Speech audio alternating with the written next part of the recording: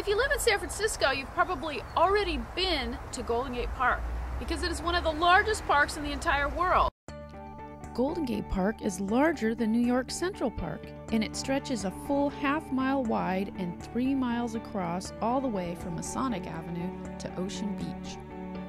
The park contains an abundance of green foliage with 9 different lakes, numerous waterfalls, 3 different dog run areas, and even a 9-hole golf course.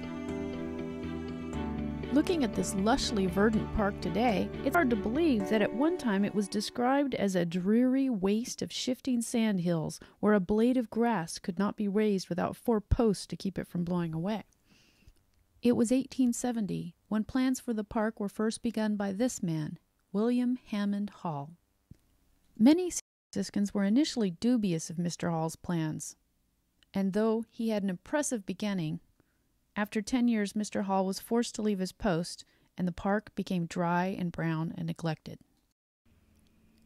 Fortunately, Golden Gate Park was eventually able to inspire the enthusiasm and respect needed by San Francisco citizens to keep the park healthy, green, and growing. So now you know, Golden Gate Park wasn't always the lush, verdant oasis from city living that we all know and love today. Once it was just desolate, wild beach grasses and the occasional sand dune blowing in the wind. For this reason, the average San Francisco citizen was extremely dubious that Golden Gate Park would ever be turned into the lushly verdant playground we know and love today. Hard to believe, but true.